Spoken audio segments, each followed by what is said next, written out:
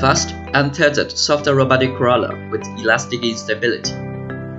Soft robotics has been a thriving topic in recent years due to its advantages in biocompatibility, safety, resilience, and economic viability. But due to the inherent compliance of soft materials, these robots have been troubled by the problem of being slow and weak. Here, we propose a new method of designing fast and strong soft robots, which we term hair clip mechanism, or HCM. As its name suggests, we got the inspiration from the metal hair clip, which is a kind of bistable mechanism. An HCM has two stable states, and we can transform from one to the other with a snapshot background. In our case, we use plastic as a material.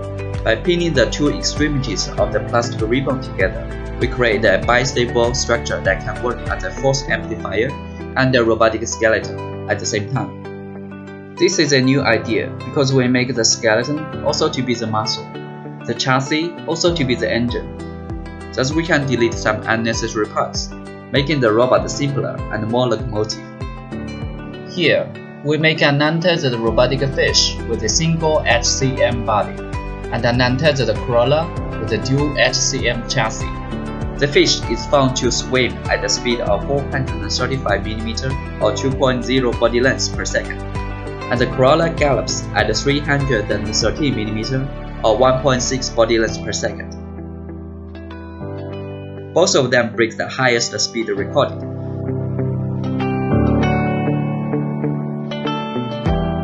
The dual HCM crawler is a quadri-stable structure because it has two HCMs connected head-to-head. By actuating the two HCMs in the chassis separately, we can create different locomotion patterns. And by tuning the geometric dimensions of the HCM, we can configure the energy property of the robots to optimize their performance. We hope this work offers some new ideas for creating fast and multi-gate soft robots.